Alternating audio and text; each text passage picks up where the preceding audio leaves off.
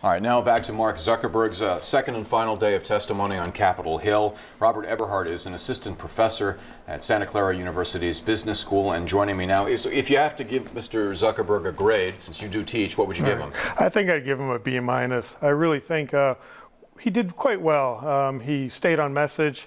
He didn't argue with the congressman very much.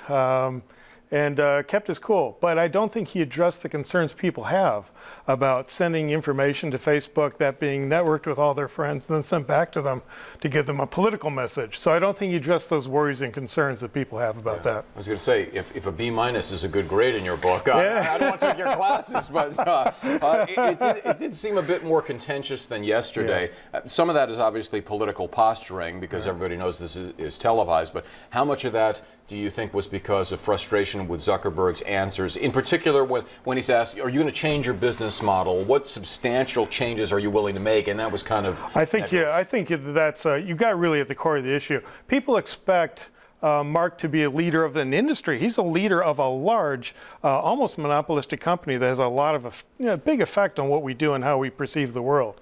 And so people are asking him for answers. How are we going to solve and make that private? Well, he is thinking of himself, it appears, as I'm a leader of an entrepreneurial company defending it, its interests. And so there's a disconnect between what he's trying to communicate and what other people are trying to get out of him. So it ends up contentious. Well, sure. And especially yesterday, he talked a lot about, when we started out in my garage, we're not in the garage anymore. We aren't. There's 2 billion users. Along those lines, Zuckerberg admitted that, and I was shocked by this, Facebook collects data from people who have not even signed up for the network, and they call this for security purposes. Right. Does that mean they're basically watching everybody, and how alarmed should we be about that, if at all?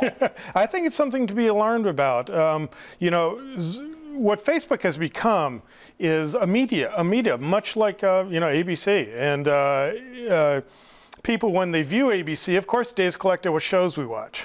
And those shows we watch and then come in and modify other shows. But when you have Facebook that's taking my preferences, connecting it with other people's, being sent out and sent to governments even, so that my opinions get manipulated. Now I'm afraid of this company.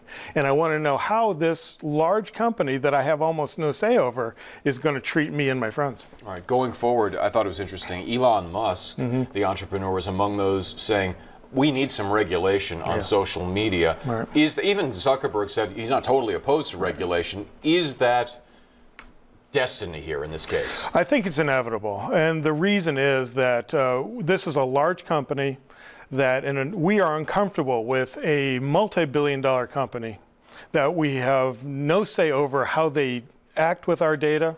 And the second thing is we're very, very uncomfortable with what they choose to do and how it sells on. So what's going to happen, I think, inevitably, is we're going to have to treat these as public media, that we would give them, say, licenses to access the internet backbone and enforce good behavior at the threat of taking their license away to use the internet.